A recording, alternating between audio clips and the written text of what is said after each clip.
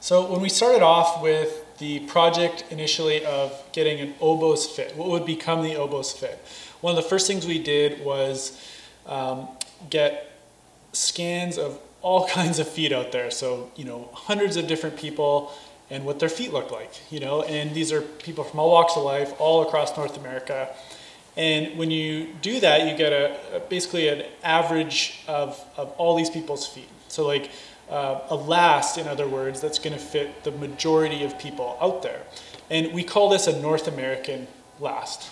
So, traditionally a North American last is a medium heel fit, right? So when we talk about the heel, it's not wide, it's not narrow, it's medium. And then it has a nice, roomy, wide toe box.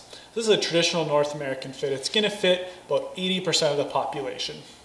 Further to that, one of the things that Oboz is really famous for is what we call a midfoot hug. So when you lace the shoe up, it really holds that midfoot in securely. It's the first thing that a lot of us notice when we first try on an Oboz.